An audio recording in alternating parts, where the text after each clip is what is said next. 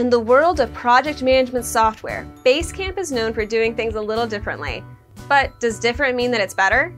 It's for you to decide.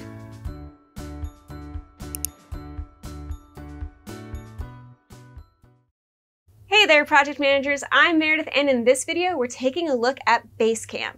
But don't stop with this video. Check out our website at project-management.com for in-depth articles, helpful tips, and info about project management software. Click the link in the description below to get started.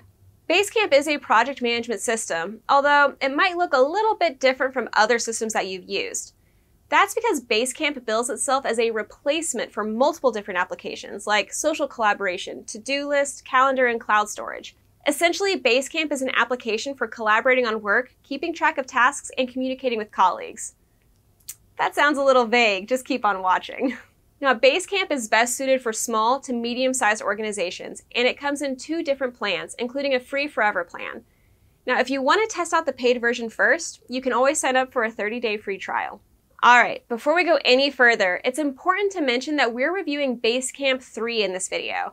Now, some people use older versions of the software, so just keep that in mind. Cool? All right, let's keep going.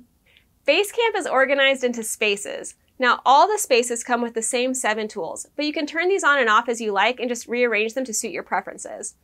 Tools include a message board, to-do lists, a schedule, automatic check-ins, docs and files, and something called Campfire, which is kind of like a chat channel specific to the space that you're working in.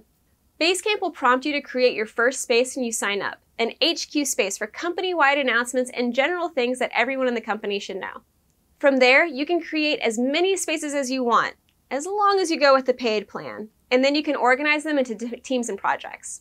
Apart from spaces, tools are really the backbone of Basecamp.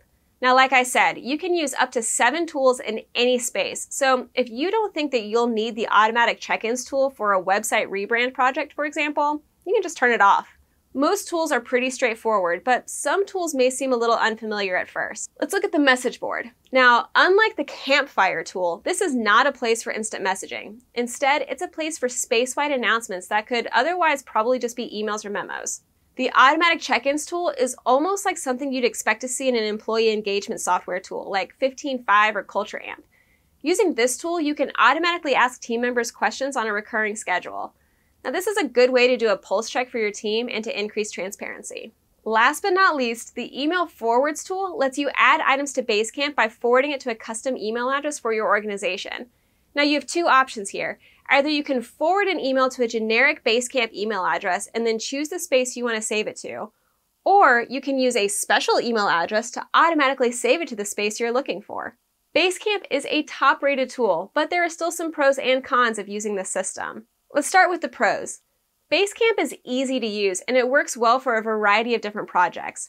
The interface is simple while still offering a surprising degree of functionality, and the user experience is good. But Basecamp isn't perfect. Perhaps the biggest con of Basecamp is that while it markets itself as a tool to replace other apps like Slack, Google Drive, and Asana, none of its tools offer the same amount of functionality that you'd get by using those 3 separate apps in combination. And if you're used to working with a more traditional project management system, you might miss the lack of different task views in Basecamp.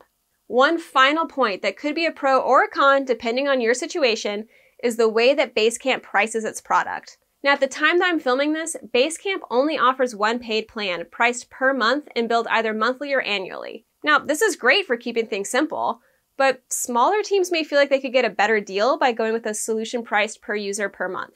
Hopefully you now have a better sense of whether or not Basecamp is right for you. But if you're still not sure, click the link in the description below for more tips on project management software tools. Be sure to subscribe, turn on notifications for more project management software videos, and we'll see you next time. Bye!